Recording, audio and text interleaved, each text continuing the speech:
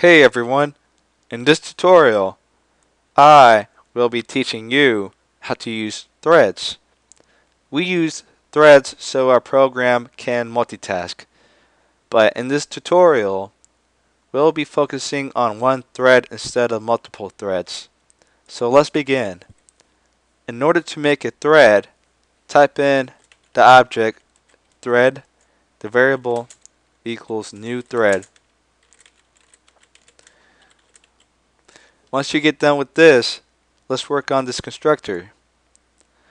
Type out try and catch because our computers can't always catch up with their threads. So it's good to use the try and catch.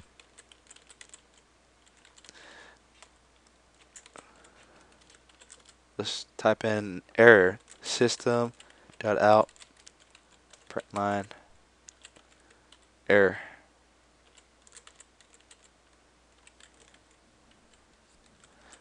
Alright, well now we're done with the catch. Alright, for the purpose of this program, we want our message to be displayed 10 times. So therefore, we'll be using the for loop.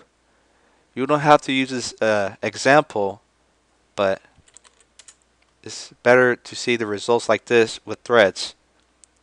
So type in for int I equals 0.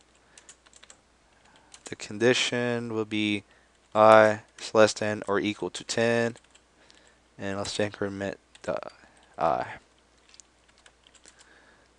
Now let's type up our message. System.out.println. Let's display hi. And now let's use this thread. So th dot, yeah, we want our message to be delayed after it's outputted for a second.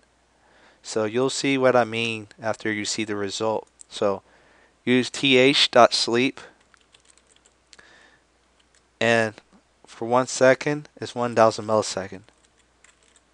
So yeah, now we're done. So yeah, we used the for loop to output this message 10 times, and we use the sleep method to delay that output for 1 second after the first input or output was made. So now let's run it to demonstrate it. Now you see hi. But if we were to add in another thread, then we'll be seeing hi Bob. But it's really dependent on the time that we specify on the delay on the other thread. Well, yeah, this concludes my tutorial over how to use threads. So stay tuned for the next tutorial, and thanks for watching.